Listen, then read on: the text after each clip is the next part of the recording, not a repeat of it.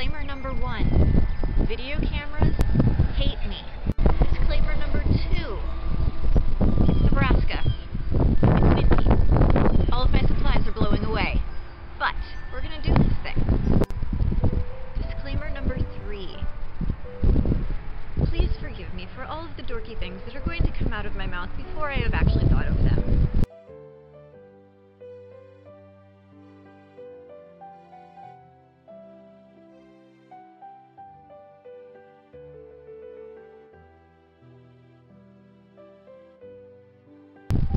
Hello, and welcome to the very windy edition of Retro Recycling, brought to you virtually from Bellevue Public Library.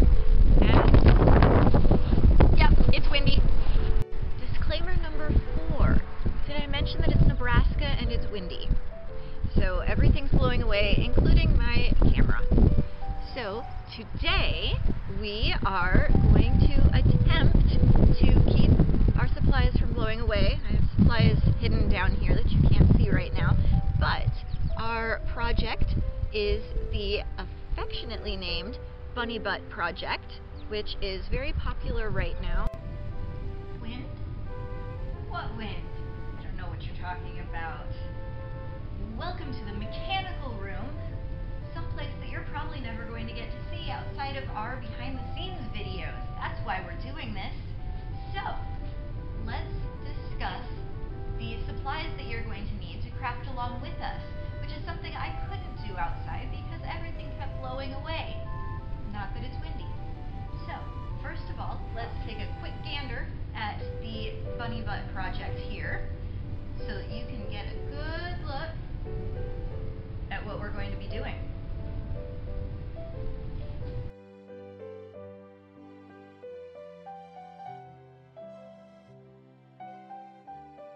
Let's just take a quick moment to talk about retro recycling classes. The point is to use things that you already have around the house and things that otherwise you might throw away but that are perfectly good as art supplies.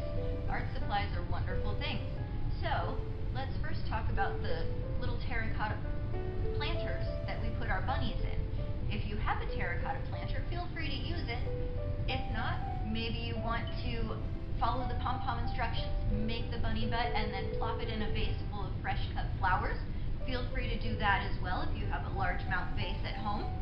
Or if you are a fan of the little Oui Yogurts, then I know that people have been looking for projects for their yogurt jars, and all we did was we took a little bit of a terracotta reddish brownish paint, painted it, and it made quite a nice little planter for us. Now, an optional thing is, this is a hot glue gun. I did use the hot glue gun on my project, but if you don't have one at home, no worries, just use regular glue, and keep in mind that your drying time will be a little bit longer. You will also need scissors. Now, no running, safety first. Put those down. Hey, I saw that. Put those down and then run. Okay, that's better. You will also need a little bit of scrap felt or some other sort of stiff fabric to make the feet out of. You will need 2 colors to make the feet and the little toe pads. You will also need to choose 2 colors of yarn. So go ahead, pick your favorite color, because these don't need to be bunny colored. They can be whatever color you want for your bunny. And then I usually recommend using a white or a light beige for the tail. Yep, that's right. Everything just blew away. So I'm going to slice in the pom-pom making from my original test run through, and we'll see how many days this actually takes to film. And today all we're going to do is I'm going to show you really quickly how to make your first pom-pom without use of a pom-pom maker.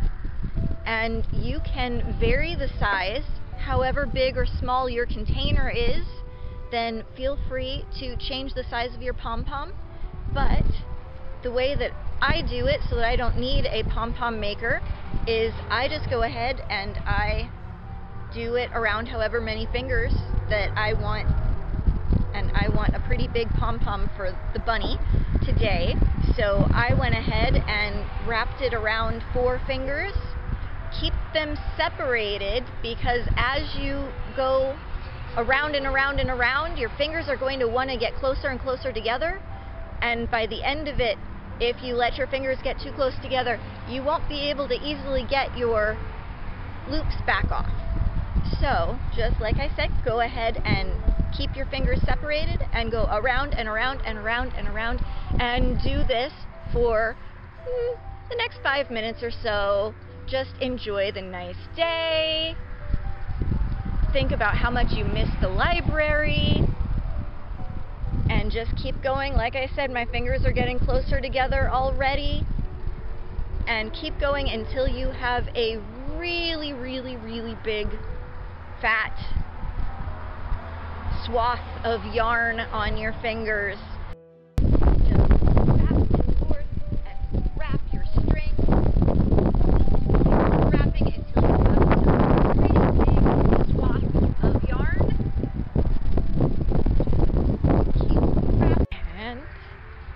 Keep going and going and going and going and going and going and going and going and going and going. So I slid that whole thing right off my fingers, and then I'm taking my tail here and wrap it right around the center, and then I'm going to take my scissors, no running, and I'm going to cut the long tail there, and then to make it not slip, I am going to tie that around there twice and then pull it really tight as you can. If you're using some sort of compressed fiber yarn, you won't be able to pull it really tight without it snapping, in which case go ahead and use a regular worsted weight yarn or some other type of yarn or string, twine, because you pretty much won't be able to see this. Tie it as close to the center as possible, but like I said, it's very forgiving. And then I always go around in the other direction, and again, go around through the loop. I usually do it twice because that way it's not just going to slip like a single knot. It's kind of like a slip knot, double knot, and pull it. And again, go around and through twice and pull it. About 3 times is how much I usually do it, because once you do the next step, you're going to have all of these individual yarn fibers that if you don't pull this tight, then they can easily be plucked out. So now comes the fun part where you get to trim and practice your hair cutting techniques on your rabbit.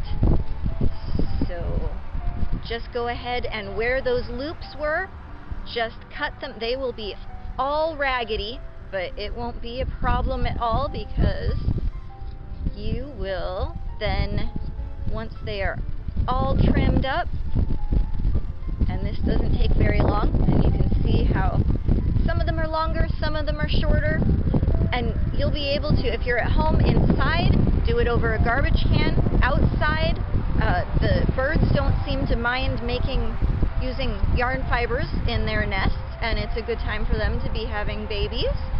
So let's go ahead and trim this up. So outside, I don't even use a garbage can. I just go ahead and trim it. So he is not very straight, but that is easy to take care of. And just trim around in a circular pattern until you have shaved your rabbit down to the fluffiness that you wish. So I'm going to skip ahead just like in those old cooking shows, and we're going to pretend that this is the pom-pom that I just was. Now let's take a moment just to finish up your project. The last thing that you're going to do is to cut out the little feet. Now let's have a serious moment and talk about bunny feet, because bunny feet are probably the best thing in the whole world. And you don't even have to worry about having a pattern because the bunny feet can be traced out of anything that you have at home. This is one of my crafting secrets, is that I look for something the size and shape of what I need, and then I use that as my template. So go to your kitchen, get some snack food. Maybe you have some Nutter Butters that are just the right size, or maybe you have an egg. You could trace the egg. You could use the bottom of your shampoo bottle if it's that size. And then for the toes, you might want to go get your M&Ms right now and keep snacking, because M&Ms make just the right shape and size for your toes. You will need 6 of them.